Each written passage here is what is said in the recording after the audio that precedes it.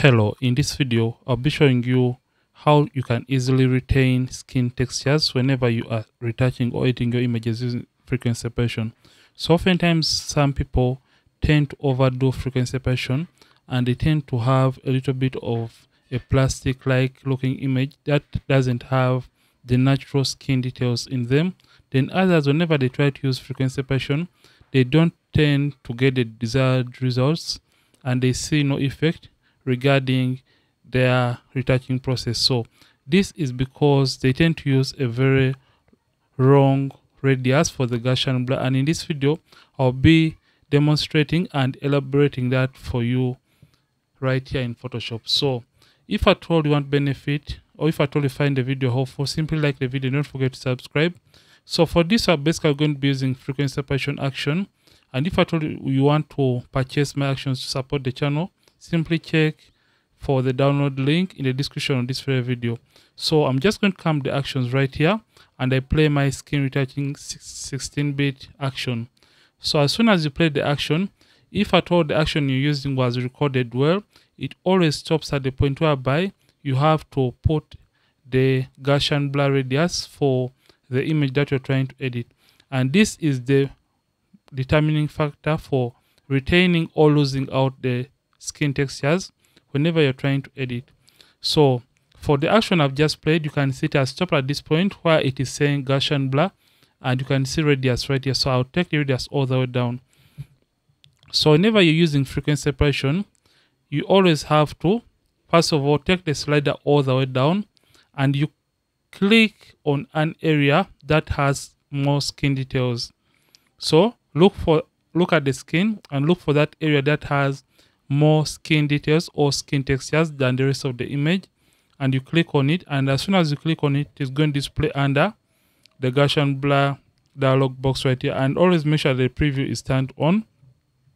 So what we want to do, we are simply going to come to the radius slider and we just want to blur away the details from the skin.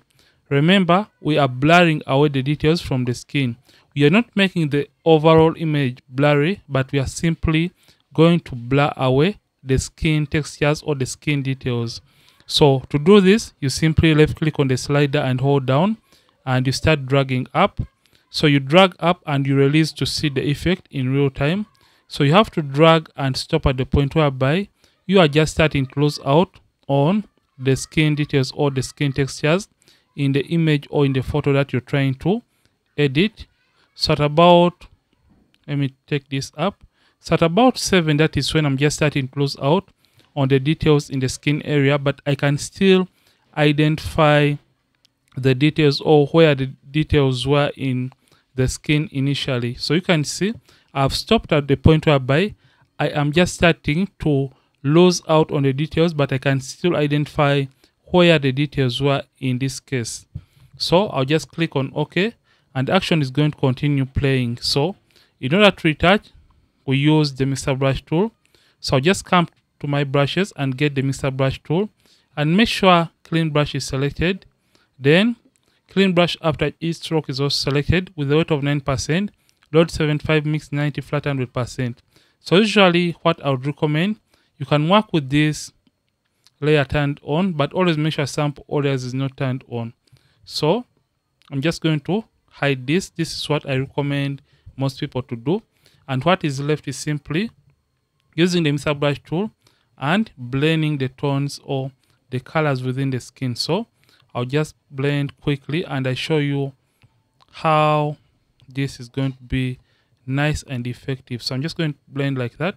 And as we're doing this technique or this method of hiding or turning off the texture layer, you can see the image tends to look a little bit plastic as you're brushing, because right now our major focus is on the colors and not on the details. That is why the image is a little bit plastic in this case. So when you come back and we turn on the texture or high frequency layer, you can see the textures have been left intact within the image, and you can see the before and after. Nothing has been tampered with regarding the skin details or the skin textures. So after brushing, you can select the high frequency layer and come to the clone stamp tool Make sure the mode is normal, opacity is 100%, flat 100%, align is checked, and sample is set current layer. And you can simply hold down the alternate key on the keyboard or the option key on the keyboard and left click to sample, and release the option key on the keyboard and left click over the pimple or the blemish to eliminate it. So remove the blemishes after using the mixer brush tool. So take your time as you're trying to do that. So let me show you the mistake most people tend to do when it comes to editing using frequency separation.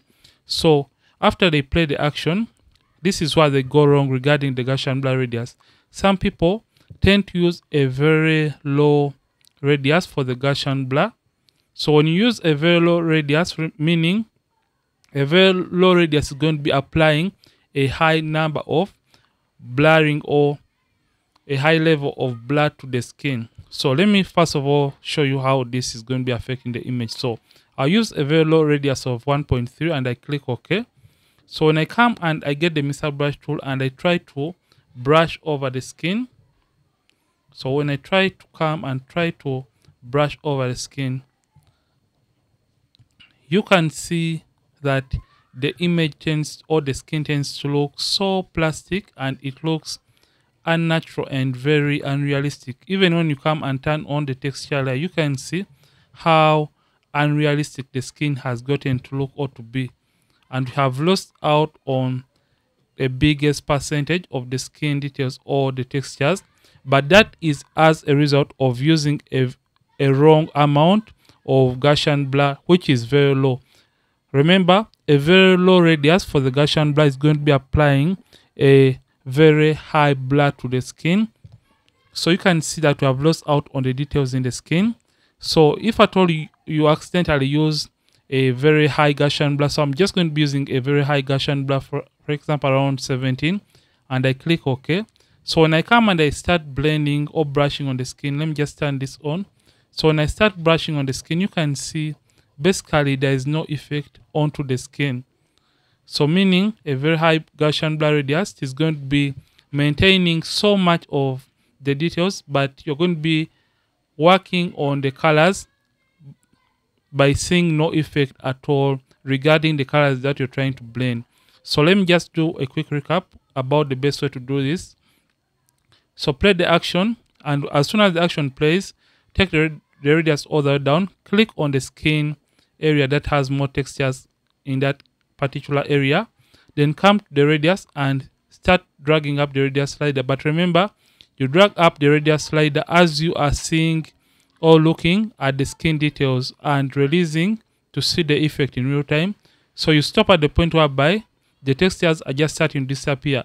The most point or the major point here is stop at the point whereby the details or the textures are just starting to disappear from the image, and click OK, and simply get the mixer brush tool, and with the color layer all of frequency layer selected, you can go ahead and start blending the tones.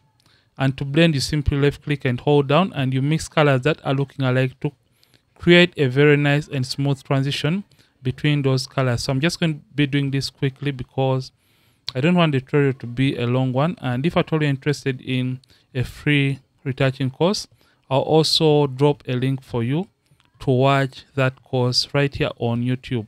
So you can see that the textures are still left intact. You can say before, and after for just the blending process. And that is how you can easily retain and always retain skin details when you're trying to edit and retouch skin using frequency separation. This is it for this video, and if at all you have enjoyed this, don't forget to like the video and don't forget to subscribe if at all you have been watching and you are not yet subscribed to this channel. Ronnix from ronnixphotography. Thanks for watching, and see you in more videos on this channel. Don't forget to keep practicing and also keep creating.